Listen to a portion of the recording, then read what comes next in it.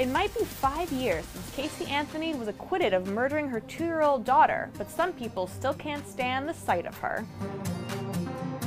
The 30-year-old was enjoying a night of bowling when fellow patrons started saying negative things to her. Witnesses told In Touch magazine that people weren't happy to see her there, and one woman even called her a baby killer. Some people said they wanted to beat her up in public for what happened to little Caylee 8 years ago. The insider said some people will never forgive Casey for what they think she did to that child. Sometimes people even confront Casey when she's out in her town of West Palm Beach, Florida, but she tries to ignore them. Do you guys think Casey Anthony should be left alone?